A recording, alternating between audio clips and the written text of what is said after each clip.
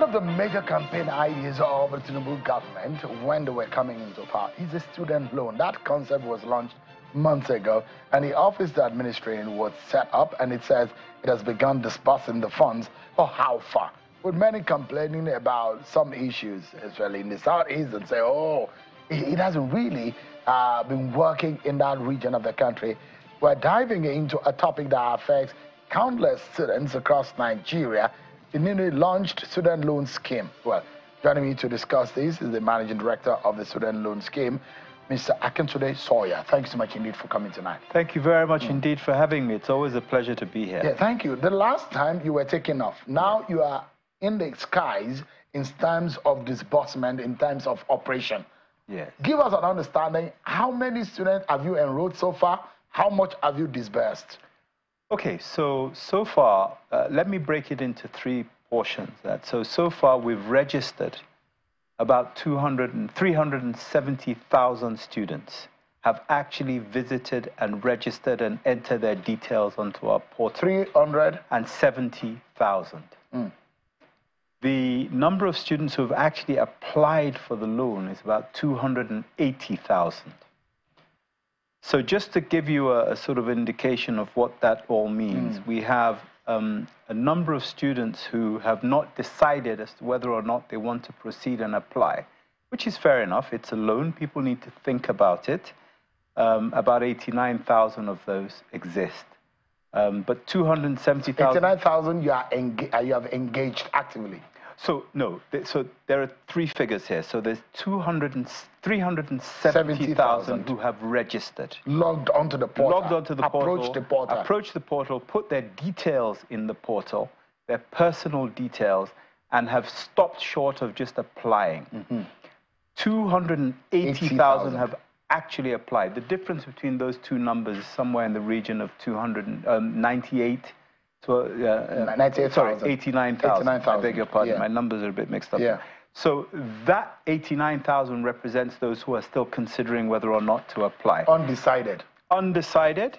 You know, maybe they're waiting for, you know, permission from somebody, you know, because parental involvement may be important in this process. They're considering, they want more information, perhaps. But it's very healthy because, you know, it is a loan, and it's important that people think about it carefully. We don't, you know, force people to do this. It's a big consideration, and we are careful. So in all of the 280,000 that have successfully applied, how many of them have you successfully engaged? So when you say, have we successfully engaged, the people who have applied through an electronic portal. We don't tend to engage them directly. Essentially, what has happened is that they've applied. We're looking at their data. About 40,000 of them have been approved, and we've actually disbursed to them. 40,000? Yes, about 40,000. Yes. That amounts to how much in Naira figures? I think that's probably in the region of, you know, 10 billion Naira.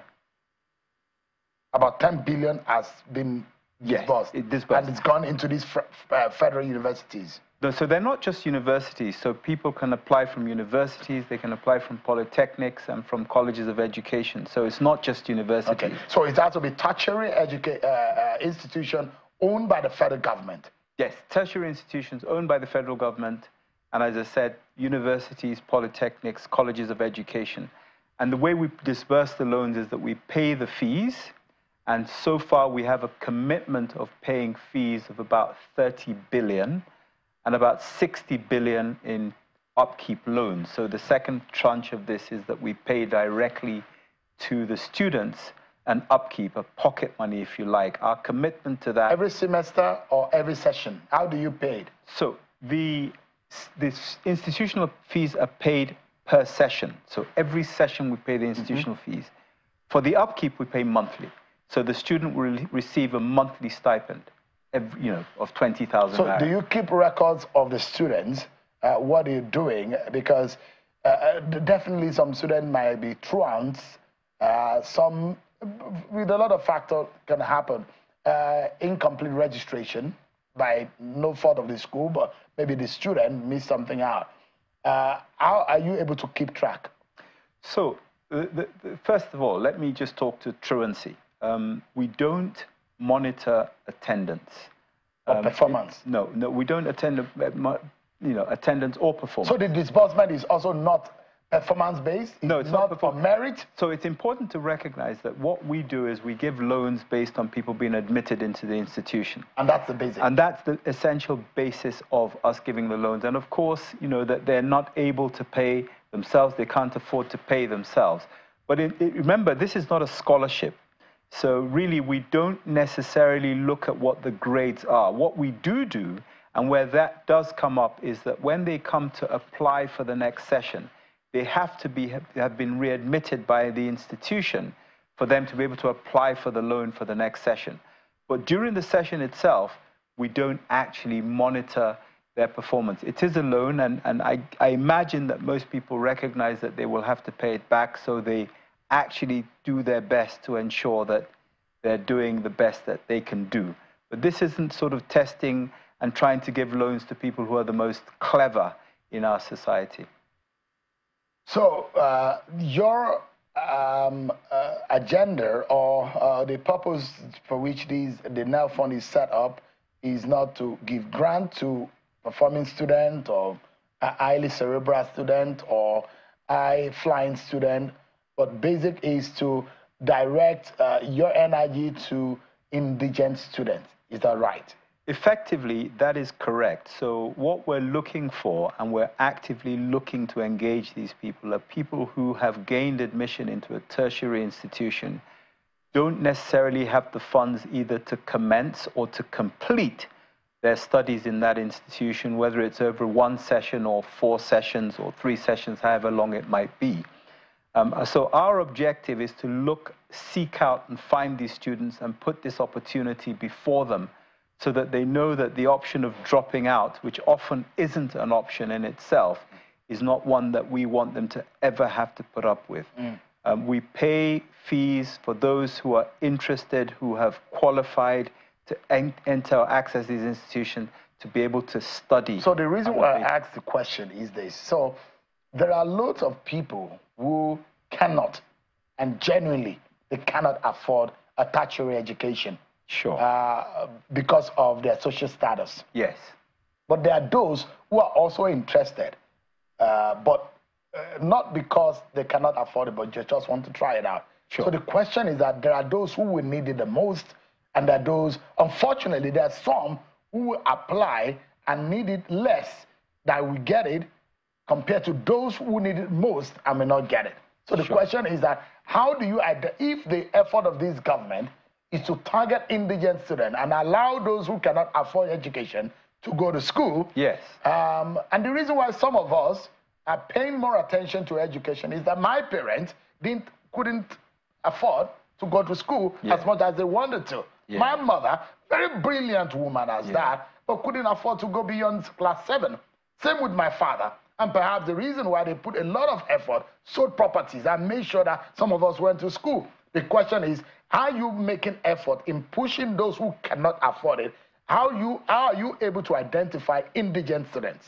Okay, so look, fortunately, Sheon, what has happened here is that the president, President Bola Ahmed Tinubu, GCFR, has ensured that this program is well funded.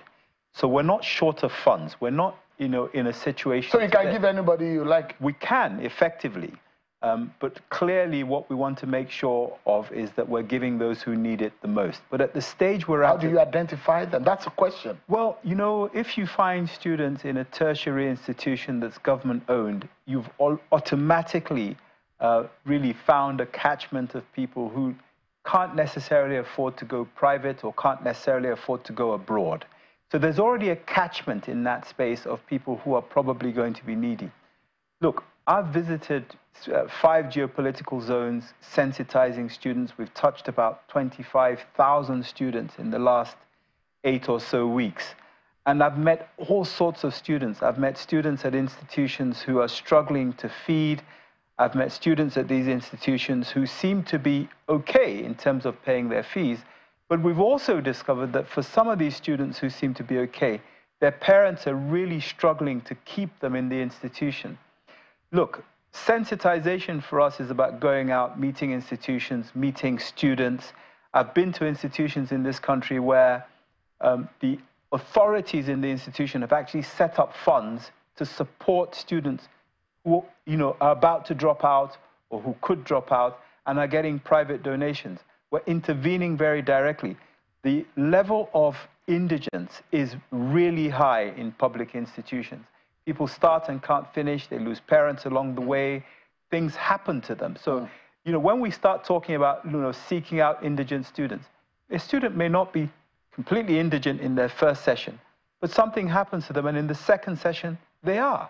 So, the president is wanting us to catch as many as possible in tertiary, federal and state government-owned institutions, so that we can actually catch those who may need it before they need it. Mr. Sawyer, yes.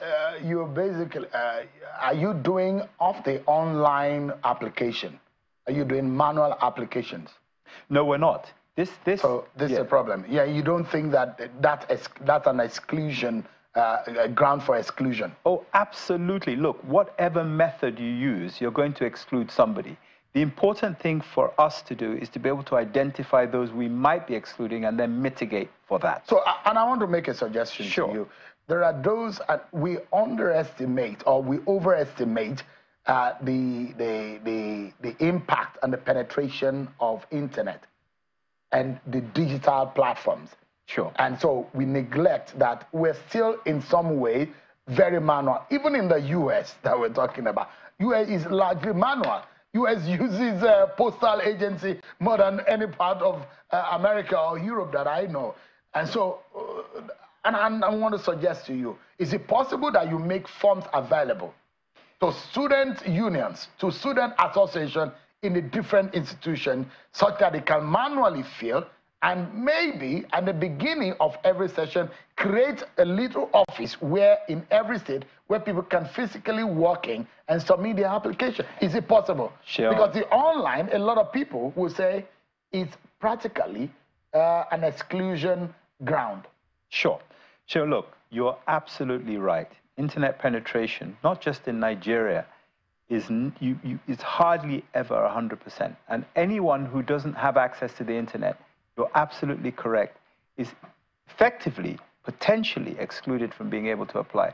However, we've considered that, and we're going into partnerships with specific private sector organizations. We haven't engaged directly in terms of contracting or signing agreements, but we're looking to work with institutions like banks, for example, who may be able to provide the opportunity for people who want to apply for these loans to come into the bank, which is a safe environment.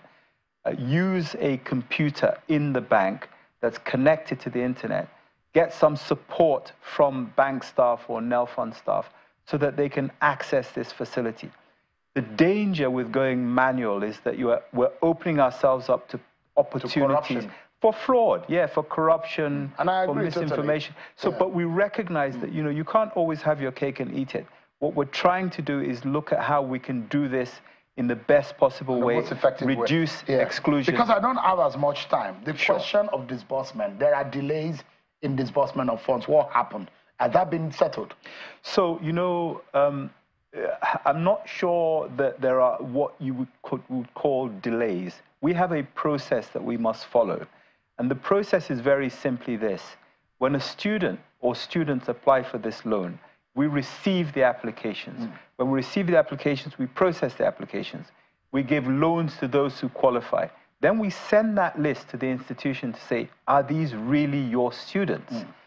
The institution must respond by saying to us, yes, these are our students. Sometimes there are delays in that process, but we must adhere to that process. Not because you're stifled with funds, or maybe you don't have money. It's just the processing, the bureaucracy that is delaying the funds. We are absolutely not short of funds. The president has made sure that this is a very well-funded agency. It's not the funding. What it is just the process of ensuring... So quickly also, 20,000 is what you're paying as stipend, isn't it? It is indeed, Yeah, are you open to increase? Because there are those who are complaining that photocopies and all what, transportation, feeding and all what have you, that may not cover. Are you hoping to increase, or that is what it is right now? We're certainly hoping to increase in due course. See, the reality of it is that we are in a hyperinflationary environment, and it's difficult to sort of fix a fee because cost of living is rising, quite quickly. So, at some point in the future, we're going to reevaluate what we're giving. But I want to point something out to you. This time last year, people had to find money for their fees. They had to find money for their upkeep. We're taking the issue of the fees off the table. So the institutional charges would take the issue off the table. So we've already eliminated that, and then we're going to pay the stipend on top of that. Well, when we see something that will benefit the average person, we will clap and praise it. When indigent, if my parent had an opportunity like this to go to school more than what they did, maybe things would have been better. But I think that we will borrow you some little wisdom. Can you reach out to traditional rulers, local government, so that you can make noise about this, so that those who have not heard, there's still a lot of people who have not heard. But, well, I wish you the very best. Thank you so much, Mr. Thank you for the advice, and for your time. for having me I here appreciate today. it. Thank you.